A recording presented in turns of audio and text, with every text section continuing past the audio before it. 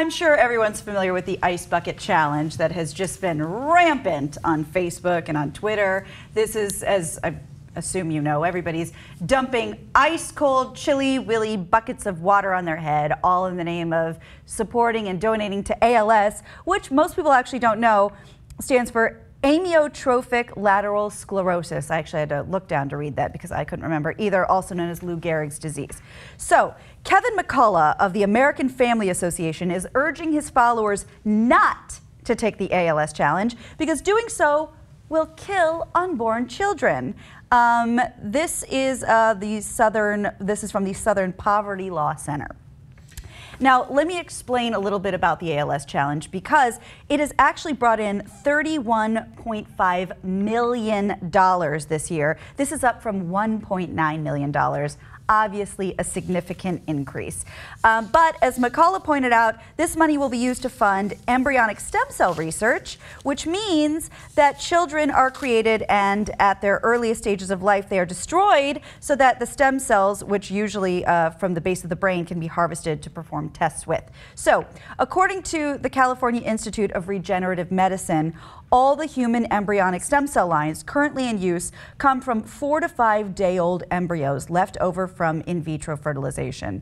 After a couple has completed their family, they must decide what to do with any remaining embryos.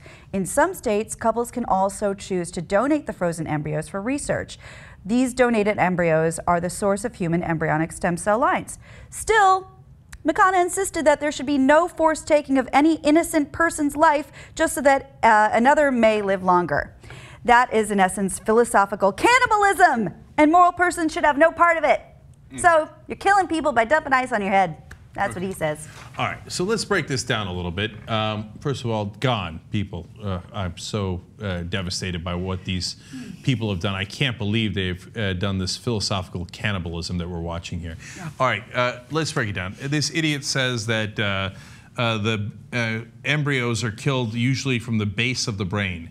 They are 4 to 5 days into the process. They have no brain. There is no base of the brain, there is no brain, there's nothing 4 to 5 days in, okay? The skull has not formed, the spine has not formed, the brain has not formed, you're lying, it's totally made up to appeal to people's emotion. Right. Second of all, the great majority of these stem cells that are in these embryos are thrown away. The overwhelming majority. Because a couple, for example, in order to do in vitro fertilization, will create many, many of those. They will only use a very limited amount.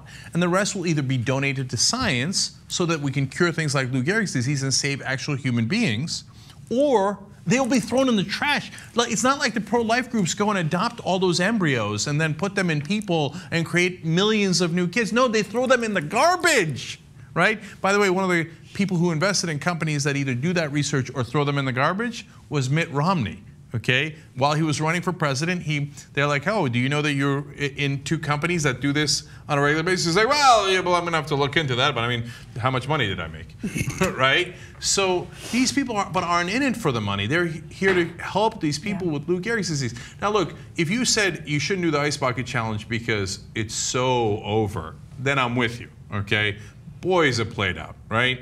I mean, when George Bush is doing it, when Senator Lisa Murkowski from Alaska is doing it, we jumped the shark a long, long time ago, okay? So all that is a Chris Christie's doing. It's over, it's over, okay? Now, don't get me wrong, I loved it because as Gina pointed out here, last year 1.9 million raised, this year 31.5 million raised. Big deal. So they did a phenomenal job with it, and everybody should be happy. But these right-wingers, they can't be happy with anything. Right? Like, oh, somebody had fun and raised money for a good cause and saved human lives? No, but what about the brain of the 4-year-old embryo that was going to be thrown in the garbage and didn't exist in the first place? Yeah. Cannibals.